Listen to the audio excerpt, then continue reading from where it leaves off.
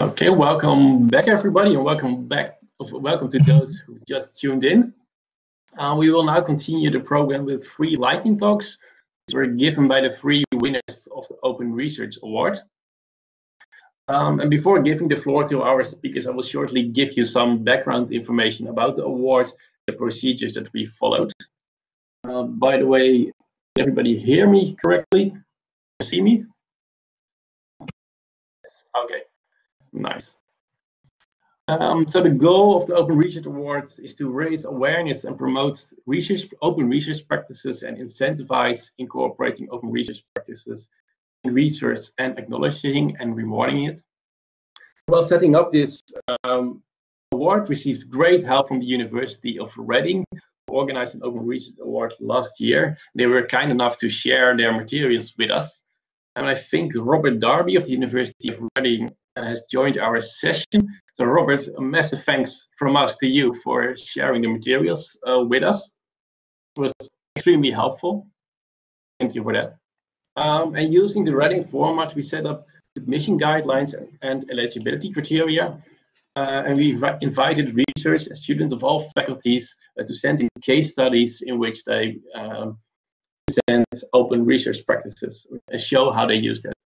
And this includes examples like pre-registering a study, sharing research materials, data, syntaxes, publishing open access, and other initiatives to increase the accuracy of research findings. And after we closed submission deadlines, we were happy to have received 17 submissions. Coincidentally, I think it's the same number that Reading received in their first year. Submissions could be sent in either as an individual or as a team. I received 11 individual submissions and 6 team submissions. And as we tend to see in open science related activities, the vast majority of submissions came from early career researchers, mostly PhDs. We also had 1 master student, it was very nice. And most submissions came from the medical sciences and behavioral and social science. We were very happy with the numbers that sent in, of the people that sent in a submission this year. Of course, next year we hope to receive a bit more submissions, and we also hope to see a bit more diversity in faculties represented. This was great already for a first year. After we received the submissions, they were evaluated by a jury. The jury consisted of 5 members, 3 of the OSCG, that were Vera and me and Charlotte Vrijen. Jules van Rooij, he's a senior advisor in research policy and institutional research of the university. And Shannon Sakilar, a senior lecturer of the Faculty of Arts. This jury evaluated all the submissions and checked whether they adhered to eligibility criteria. And also submissions that were determined to be eligible received an open research certificate. This was the case for 14 out of 17 submissions. And by handing open research certificate to all eligible cases, we acknowledged the endeavors of all who incorporated open research practices in their research. For 3 of the 14 eligible submissions, there was an open research prize or award available of 500 euros. The winners of these prizes were determined in a kind of way that is unusual for this kind of events, namely via a lottery. Normally, the winner is determined for a grant, or an award is determined by the jury as well. Yeah, so we have a lottery. I will quickly explain why we decided to use a lottery system to decide the winners of this award, of the Open Research Awards. Research has shown that it is very difficult to objectively decide which submission is the best. There is often great disagreement between reviewers in the rank of the proposals. And it is quite often impossible to differentiate between the highest ranked submissions, so to differentiate between the winner and not the winner. In essence, in conventional award and grant winner procedures, luck plays a huge part to determine the winner. By selecting the winner using a lottery system, we explicitly acknowledge the part that luck plays in the distribution of funds. An additional advantage is that the random part reduces the risk of bias and increases the diversity in recipients of awards. So in our eyes, this procedure is more fair and more open. So on the 30th of September, there was a drawing of the winners.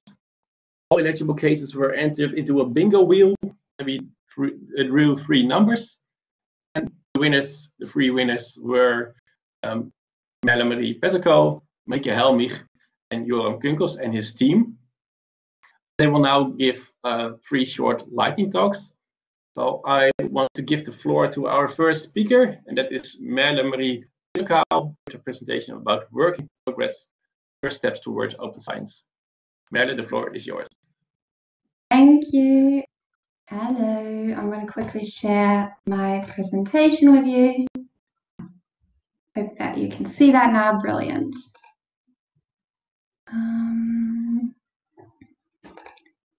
Here we go. So I am super lucky to be here today. I'm really excited because I'm one of the lucky ones whose name got picked for the Open Research Award, which means I got 10 minutes to chat to you today.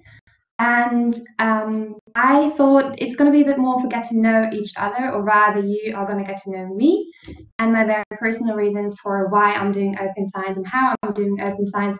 Because if you're anything like me, you're intimidated by this vast majority of talks out there and lists out there and reading suggestions that are out there, which are all tuning towards open science, and they're trying to explain to you what are the pros, what are the cons, what should you be doing. There's always something new to learn.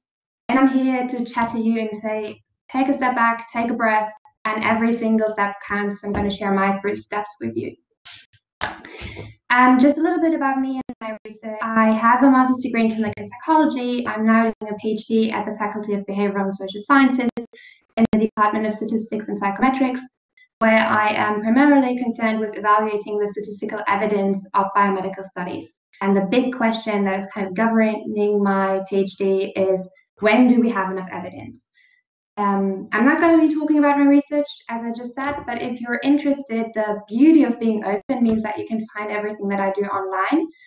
So you can check out my Twitter handle, my OSAP page. You can also email me. I'm always super happy to chat about my work.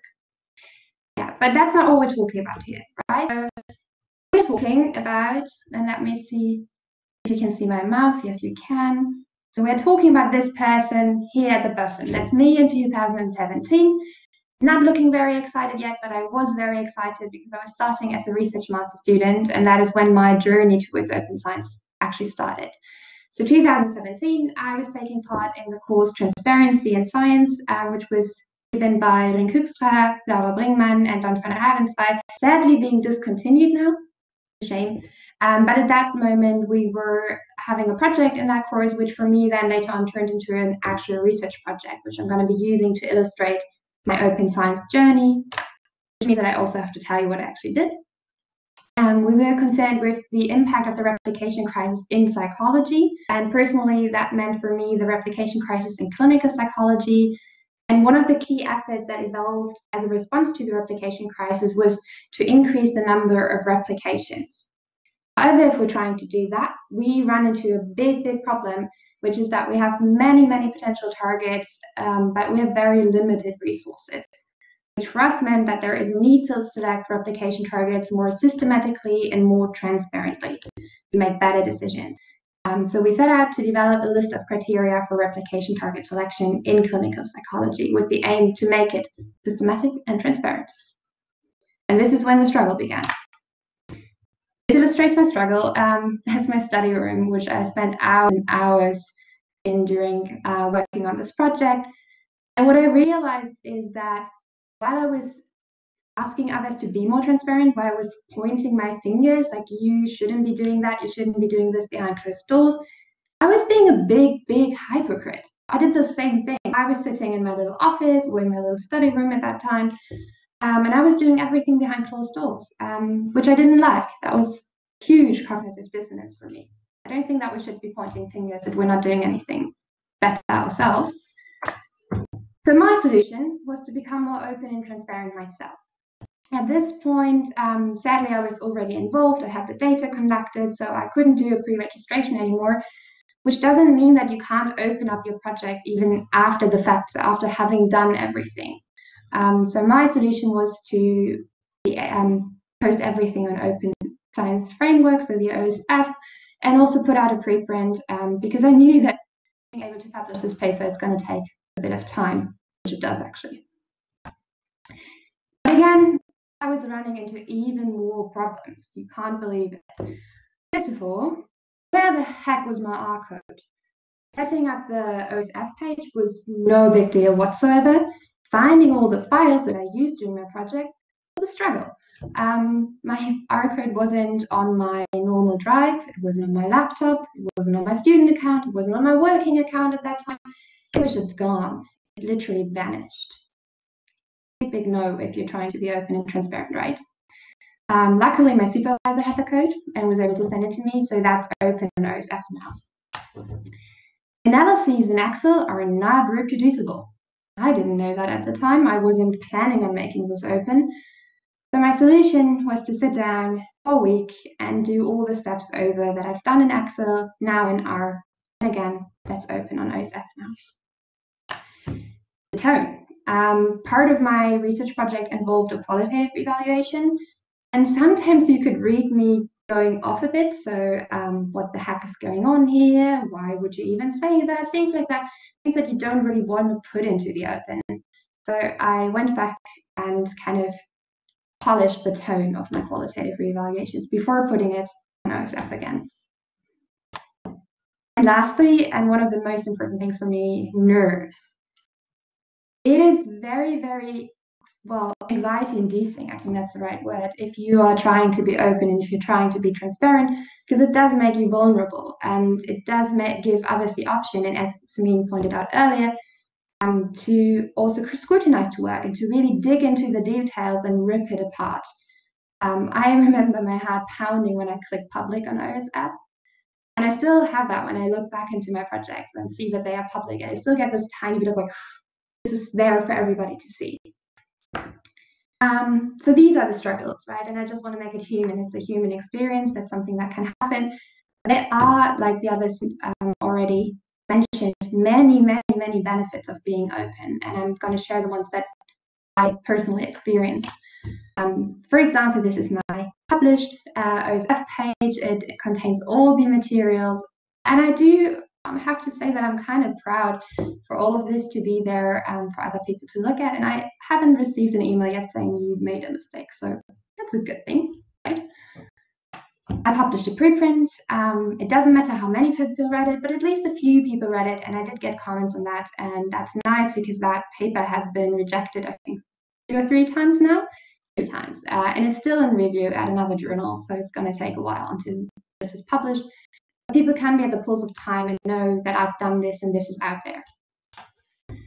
I was able to give a conference talk about this project, which was a very exciting experience.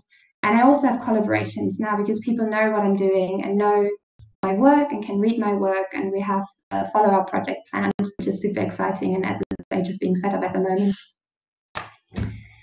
So my takeaway for you is to practice science openly is as much a reward as it is work. And don't believe anybody who says it's not work, because it is, but it's going to pay off in the long term.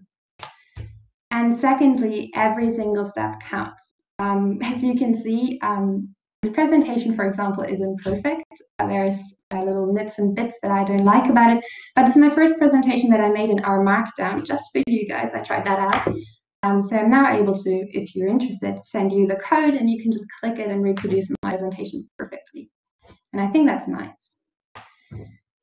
And most importantly, and Samin and Inik has stressed that already, it's nothing that you have to do on your own. This is something that we do together. And there is the Reproducibility Groningen, which I'm also co-hosting, which is always there for you if you have questions, if you just need a session to rant about something, if you want to learn stuff. So there's loads to learn and I don't know half of it. There's the Open Science Community Groningen. They're also always very, very happy to help you, very approachable, organizing lovely events together with the university library, such as this one. And also I linked the workshops of the university library down here. I attended them myself and I find them immensely helpful.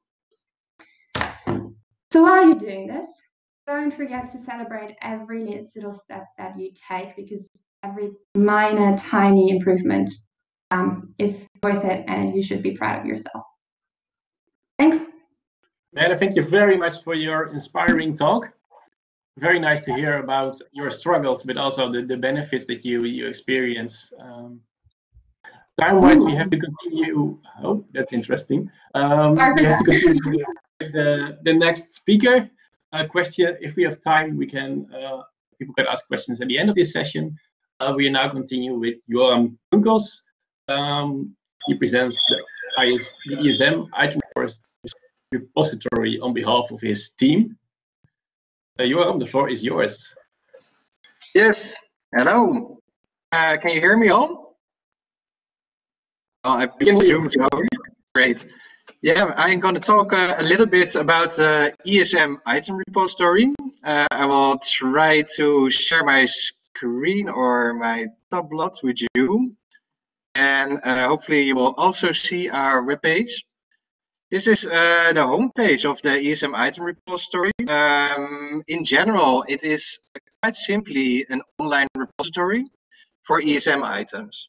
For those less initiated, ESM items are questions from the daily diary method.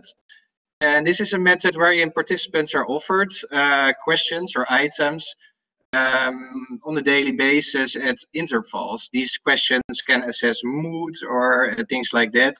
Example would be, yeah, I feel happy today. So why did we even start this repository? We started in 2018 during a hackathon with a Belgian-Dutch ESM network. And there was a problem that we saw and wanted to solve. Because ESM research is quite new, many people are still developing items for this. There is not a distinct set of items which are already available and which can be used easily. So people are often led to design their own items, and there is a lot of variation because of that in the items. But next to that, there wasn't that much of an overview in what items are available. So we figured that researchers all around the world were reinventing the wheel every time, dedicating resources and time to develop these items, while perhaps there are already items out there which can be used easily.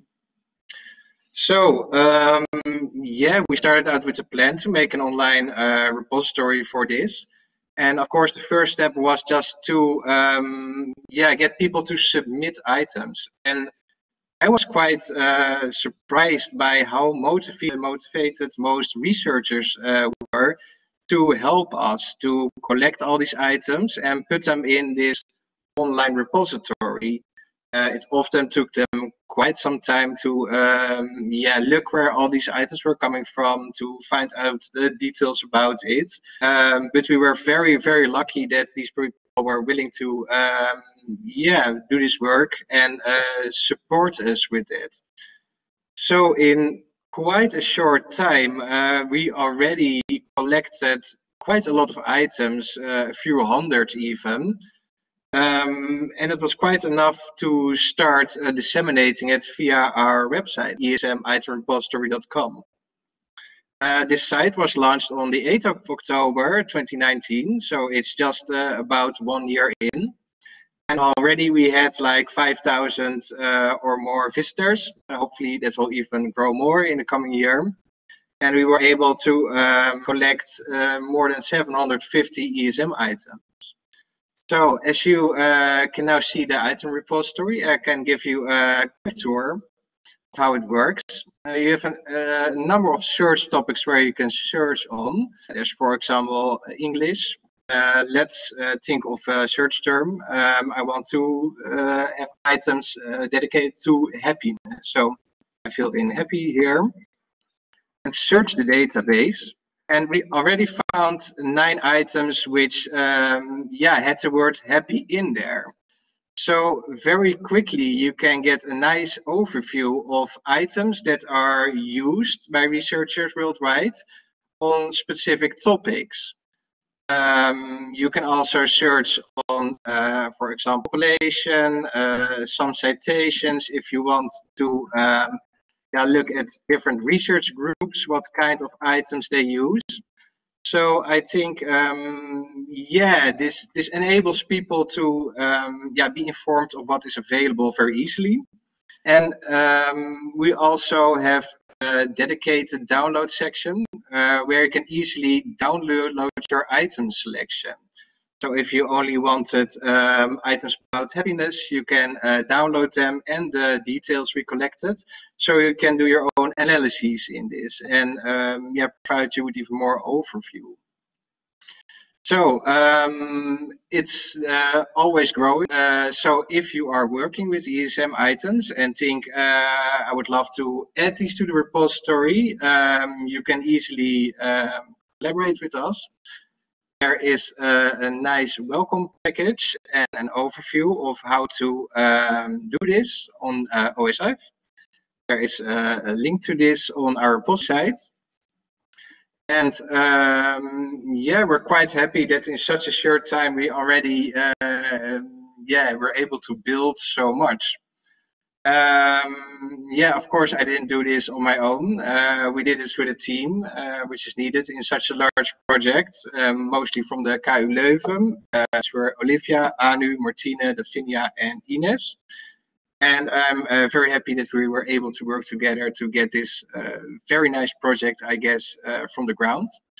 And hopefully with this presentation, when we can also inspire you, if you use ESM items, just to have a quick look at the item repository, see if you can find anything that's informative for you. So yeah, that was my talk about ESM item repository. I will give the word back now. Yes. Thank you very much, Joram. It was very nice to hear your story and to see how you build up an open resource environment for ESM items. We are going to continue with our next speaker first. Questions we leave again for the end of the sessions. So now I want to give the floor to Marieke Helmich from the psychiatry department, and she will present her work to you now. Yeah, thanks for handing over the mic to me. My name is Marieke. I'm a PhD student studying depression and recovery in depression. And I would just like to briefly share with you the story of how I pre-registered my analysis choice for a set of preconceived hypotheses that I myself did not make up. And how the feeling of doing this pre-registration left me with feeling at least a little bit towards my professor who had written up the hypotheses. Could you please be more specific? And let's see if I can click through. I want to start with a little disclaimer, which is that I will actually not go into specifics about my research, but instead I will just tell you still the story, which I hope you will find interesting about open science in my part. So how it started. I started my PhD as part of a larger project that was set up by my professor. So I applied, there was already a project for me in place, and this project is called Transit. And it was basically sort of like, hi, let's collect some data. And this was nice, of course, because you have you don't have to come up with all the methods and everything yourself. And it was an ambitious project. And so this is a nice place to start. But the data collection took some time, and then it took some more time, and then it took quite a bit of time. And so about 2,000 years later or so, it felt, we had collected data, and it was finally time for me to get this core paper that was at the heart of my project started. And I realized at that point, hey, but wait, what am I actually dealing with here? Am I doing confirmatory work, or is it a little bit exploratory? Now, I think this has already been touched upon in the previous presentations, but just to repeat to everyone, if you're doing confirmatory studies, your work will be based on an existing set of hypotheses, which will guide your methodological choices. You will hopefully, possibly be replicating what has been done before, and your aim is to test whether your specific idea is indeed supported by the data that you've collected or that you're going to collect. that as opposed to exploratory work where you want to just like learn new things about the kind of data that you've collected. What is there? Can I generate new hypotheses? And maybe you don't have any prior assumptions necessarily, but you want to explore anyway what is there. That's both really worthwhile. But my challenge was that my project came with a set of hypotheses that were based on a previous NS1 study. And that's nice, you know, this means, okay, great. I can just sort of use what has been done before and then apply it to my study, right? Well, no, okay, I cannot quite do confirmatory research because I'm studying a different population. So, okay, maybe this phenomenon that I'm researching will work a little bit differently here. So I have to keep that in mind. I have to think about that. And actually, this is sort of a study that is set up to repeat this NS1 study in a larger N. That also means that probably analytically, you're going to have to make some different choices. So it's not quite confirmatory. But how about the exploratory side then? Well, there is sort of a theoretical and empirical basis to some specific ideas that I can start examining. But yeah, that means it's quite exploratory because I do want to know the answer to these questions. Where am I now? Well, I felt like I was kind of in a hypothesis limbo, sort of in between exploratory, not quite confirmatory, in this sort of gray area. And this made me feel like I cannot simply start doing my research like this and pre-register these broad hypotheses and think that this is sufficient, you know? And I cannot just publish my data like this because it's such a new subject on one hand that I could be accused sort of, if I don't sort of do my work really transparently, I could be accused possibly of sort of harking, so hypothesizing after the results are known. So I really want to be transparent. So what did I do, or what would I also recommend others to do if you are in this kind of hypothesis limbo? Really, really, really think your analysis through and have a contingency plan. So this kind of multiverse analysis that has already been mentioned is of course a way to also do this, to explore and think if you really have some ideas, have some questions, but you're not sure what is the best way to go about it. But have a contingency plan so that you know what to do in less ideal conditions. Maybe your data is not normal. Maybe you cannot answer a question with the test you wanted. So you also want to include robustness checks. Maybe there are different tests that you could use to find the same thing, but you aren't sure which one would be actually suitable for your data. And you have to prepare to share results in supplements, or at least that's what I want to do. Because if I'm going to test hypotheses, but at the same time work on it a little bit in terms of exploration as well, I want to show what I've done. I don't want to just present the things that are prettiest and nicest. Plus, I want to actually have other people benefit from my explorations. So what I've also done is made my materials open in advance. This was also a way for me to sort of collect my thoughts. So I opened on OSF my detailed study protocol. I put there the relevant questionnaires, which are actually sampling questionnaires. I placed there my newly developed analysis method so that in advance already this was made available, and then by the time I was going to do my actual study, it would be clear that this was done way before. And of course, finally, pre-register. And sort of show what I then pre-registered, since it's a little bit in the middle of exploratory and confirmatory. I just decided to be clear about that in the pre-registration. So here's a little quote from what I had written in the pre-registration. We note here that the analysis plan described below is intended as a starting point to test our hypotheses, followed by further exploration. This is a registration of what we believe a priori to be the best approach to answering a research question, because we really did spend a lot of time thinking about it, and we do have some good ideas about how to go about it. It might not work out, and that's fine, but this way at least we can show that we did think about it in advance, these things. So that's my talk, and thank you very much for letting me speak today. If there are any questions. Thank you very much, Marieke, for your interesting talk. There is time for questions now. So, is anyone in the audience who has a question? please raise your hand or type them in the chat.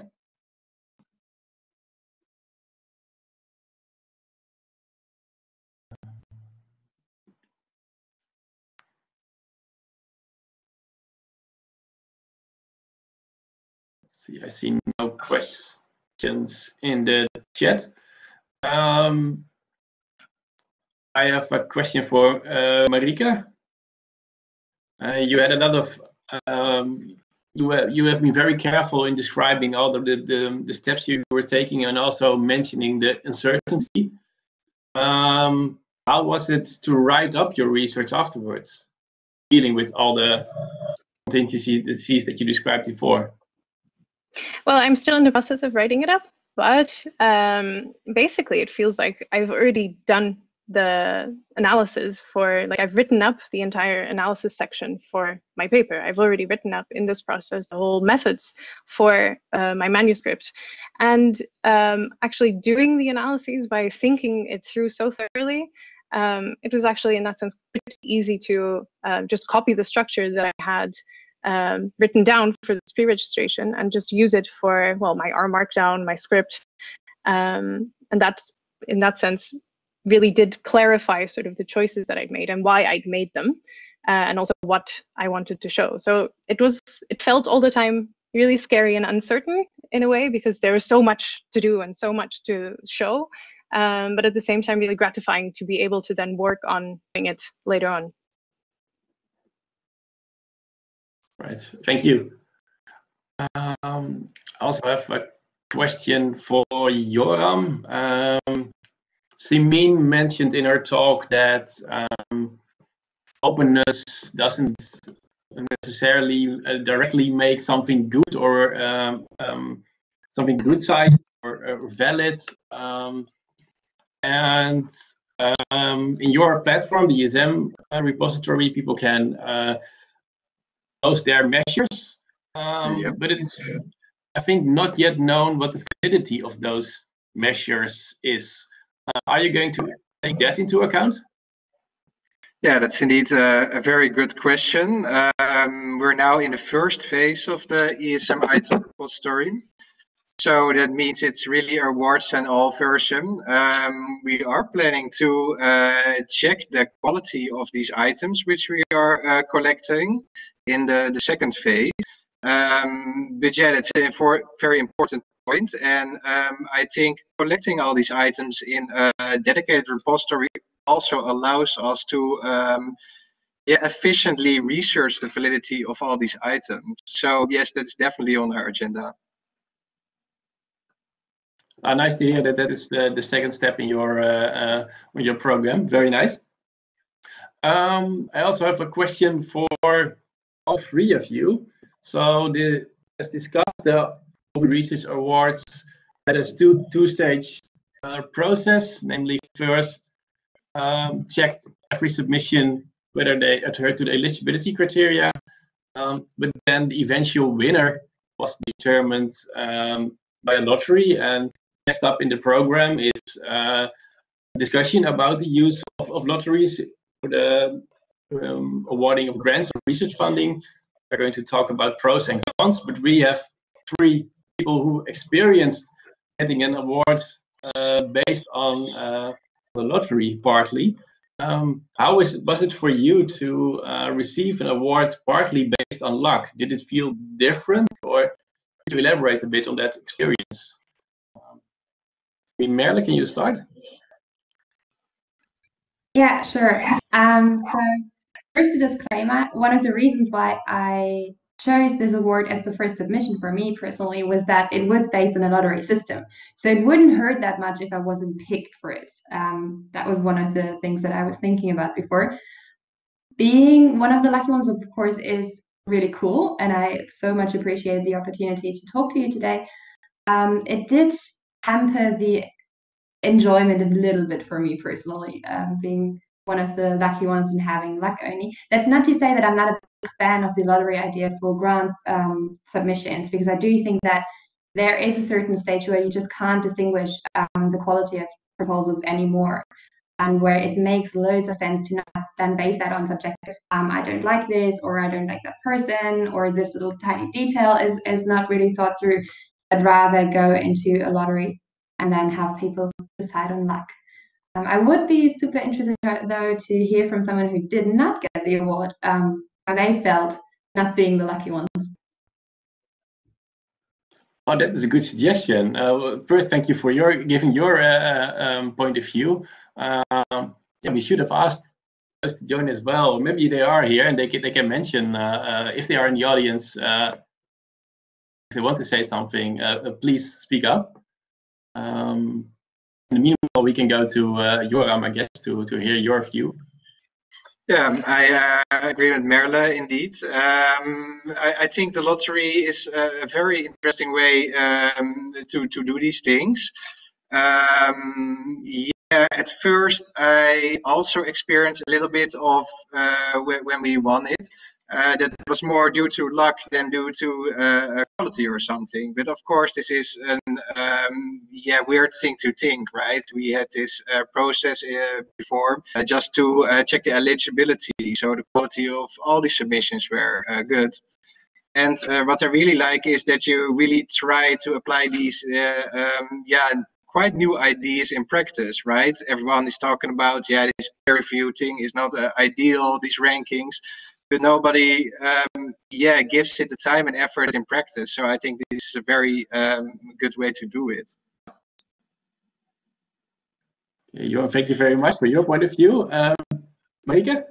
Yeah, I was thinking, because I think in this case there were 14 eligible applications, which is a nice number, I think, for a lottery. But I was wondering, like, what about if this is for like a much bigger award and there's like much more applicants, many more applicants? Then it becomes a little bit strange, because there's probably more dispersion in how good the applications are. Maybe there was still quite a bit of dispersion here, but I suppose for 14 applications it seems fair enough. But I wonder if there's like 200, if a lottery would still feel fair. And like my own experience was, oh, so nice, but also like, but I had good odds, like, so that's okay. So I wondered, like, if this were to be done for other kinds of like awards or grants or this kind of thing, if there should still be at least, of course, an eligibility check, but also still some kind of quality assessment before. I enjoy the idea that this is random, and sometimes you feel like, oh, but why didn't I get chosen, or why did I get chosen? Like, what happened here? Like with, I've had this before with poster presentations or something like this. I know a colleague who's definitely had this with a poster presentation before. There it's just, it feels arbitrary anyway for the selection committee. And with this, at least you know what the basis was. So I still enjoyed it, but that's also because I won. So I definitely agree with Merle, what happened with the people who didn't win, Yeah, I can imagine those feelings. Are there any people in the session that didn't win the awards based on the lottery that want to comment? I think that is not the case. Oh, sure. Oh, Robin, go ahead. Can you hear me now or not? Okay, cool. Actually, I thought it was very fair. Of course, it's like a bit of a pity that I didn't win, but otherwise, like, how are you going to judge something like this? And that's the same sometimes with posters. Like, how are you really going to compare so many different posters, which are all great in their own right, or at least most of them are. So I think I really liked it, and I would wish almost that more things would be randomly sort of awarded. Thank you very much, Robin, that you wanted to provide your perspective. Yeah, we are going to wrap this part of the session up now. After the break, which will last until 3:45. After the break, we will start the panel discussion. about the luck of the draw, and then panel members will discuss the pros and cons about introducing a lottery system. So I'm really looking forward to that session. I'll see you in a bit less than 15 minutes. And once again, thank you for giving this very interesting and inspiring talks to us. Thanks for having us.